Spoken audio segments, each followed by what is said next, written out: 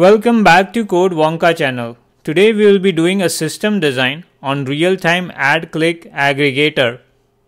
We will cover high-level design where our focus will be mainly to cover the breadth of the design. Let's go over the question. Design real-time aggregation system to support advertisement dashboard. The advertisers will post the advertisement on the platform. Users' interaction data with the posted advertisement will be aggregated and shown to the advertisers on a dashboard. The question is very vague, so let's ask some clarifying questions to remove ambiguity. What advertisement metrics are we tracking? Like number of ad clicks? What kind of aggregation we want to do? Like aggregate number of ad clicks per day? How much real time we want to do? Usually real time means 200 milliseconds to 500 milliseconds. But advertisement data can have 2 to 5 minute delay as it's not critical to make super urgent business decisions. So is 2 to 5 minute latency acceptable? Based on the question, the interviewer would answer the question that will make the requirements more clear. For example, we want to track the ad clicks and impressions. Impressions is when user views the advertisement more than 3 seconds.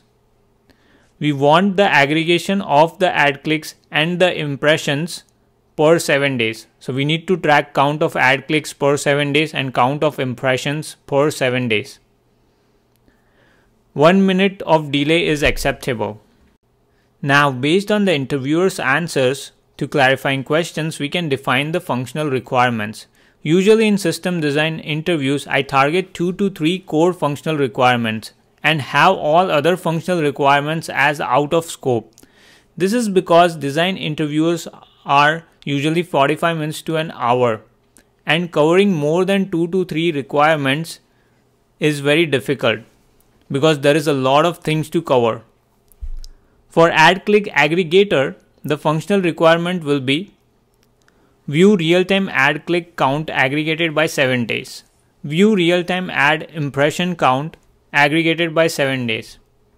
Some of the nice to have functional requirements which would be out of scope will be to have some kind of payments feature so that we can charge the advertisers for the ad clicks and the ad impressions.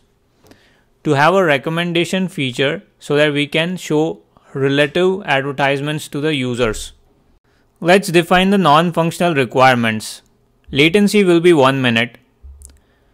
Scalability, let's assume the platform is of Facebook scale which has 1 billion users, 300 million daily active users. If I were one of the DAU, then I would click 1 ad daily and generate 10 ad impressions daily on the platform.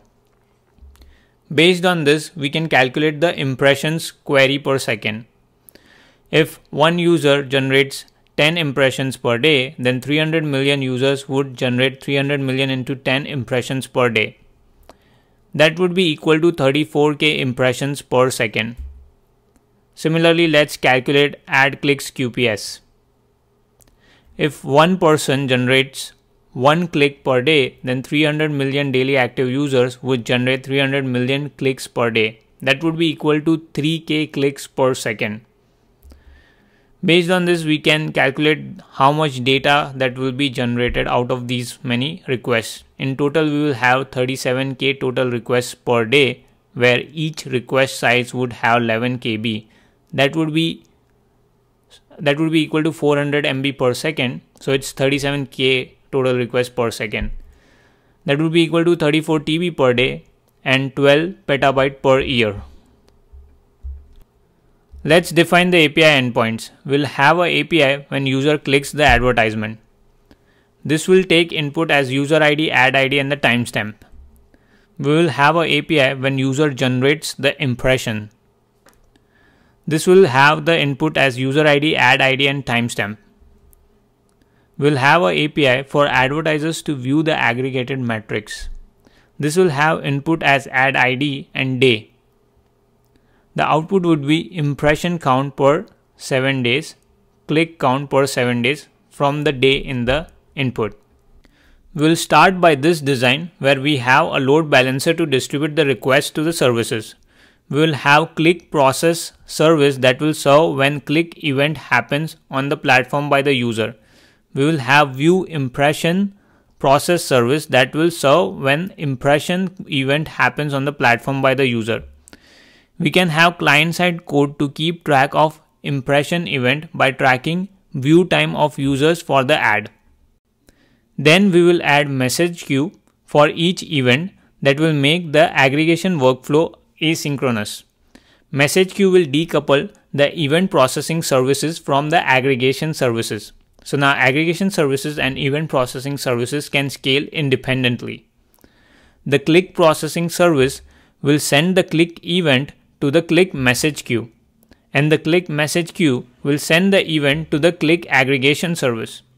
The click aggregation service will aggregate the events based on the ad ID for 1 minute period. Why 1 minute period? Because that's the max latency that our system can have.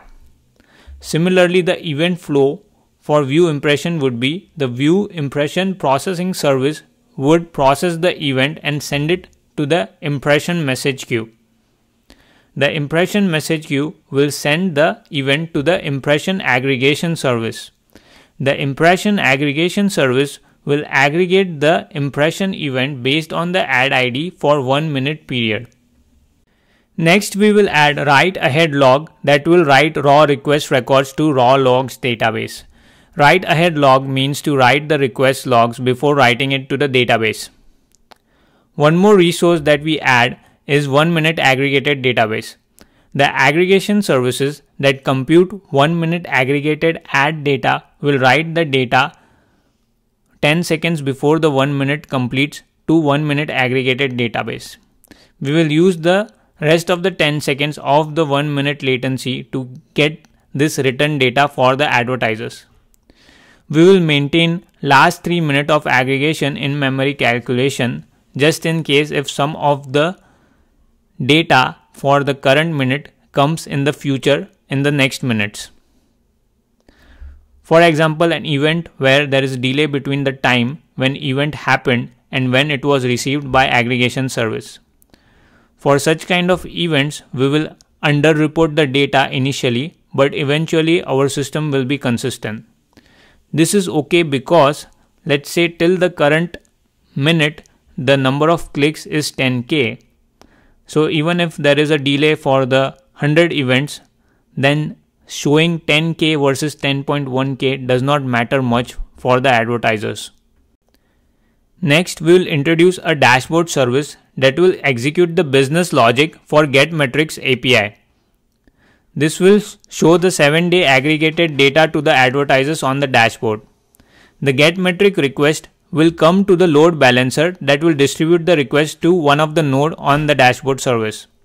The dashboard service will compute the 7-day aggregation metrics by reading 1 minute aggregated data from the 1 minute aggregated database and send it back to the dashboard application. But now, the 1 minute aggregated database can become a bottleneck to get the 7-day aggregation data. It can be overloaded because of the aggregation services and the dashboard service constantly sending requests. To remove the bottleneck on the database, we will introduce in-memory cache component like Redis. The cache will store 7 days aggregation data. The aggregation services will be updating this aggregation data each minute for the current day on Redis. This is write-through cache strategy where we are proactively updating the cache. Now reading this 7-day aggregation data from in-memory cache takes few milliseconds, which will help to have end-to-end latency within 1 minute and will take off the load from the 1 minute aggregated database. Since this is a cache, we will have a time to live of 14 days. So the cache will store 7-day aggregation data for last 14 days. The cache will store the ad ID, timestamp, and the impression and the click count. So the data that will be stored will be of few GBs if we have 1 to 5 million of advertisement daily. When the data is 13-day older in the cache, then we will transfer it to the cold storage using archiving service. Usually in ad campaigns, most recent data is the hot data. Any data older than the 14 days is rarely accessed. So for most recent data up to 14 days, we will have cache serve the data, and for any data older than the 14 days that the advertisers want, dashboard service will go to cold storage DB to get that data. Let's talk about the failure scenarios. If cache or cold storage DB fails, then we will have the dashboard service pull aggregation data from 1 minute aggregated database. Any failure points on message queue or aggregation level, we can rely on the backfill service that will take the backfill data from the raw logs database and bring our system in the consistent state. We can have the backfill service run every 1 hour as a batch job. Some of the depth questions that the interviewers might ask you could be how to handle data coming late by few minutes. We will maintain last 3 minutes of aggregation in memory calculation in aggregation service. Just few seconds of 1 minute ending, we will write whatever data we collected to cache and DB. Any current minute data coming in the next minute will be return updated to cache and database at the end of the next minute. How to make the advertisement data more real time. More real time would mean to make the data available to view within 500 milliseconds. We can have aggregation services aggregate the data for 5 milliseconds period instead of 1 minute period. As next steps for you guys, it would be good to explore some of the load balancing strategies to be used in this system. Some of the database scaling strategies to be used in this system like database sharding, database replication. What kind of technologies to use for each component. For example, 1 minute aggregated database can be a time series DB like InfluxDB. What kind of monitoring components we can add for the system. Leave your feedback about this video content in the comment section. If video helped you in learning, then please like the video, subscribe to the channel and share the video. Thank you for watching this video and stay tuned.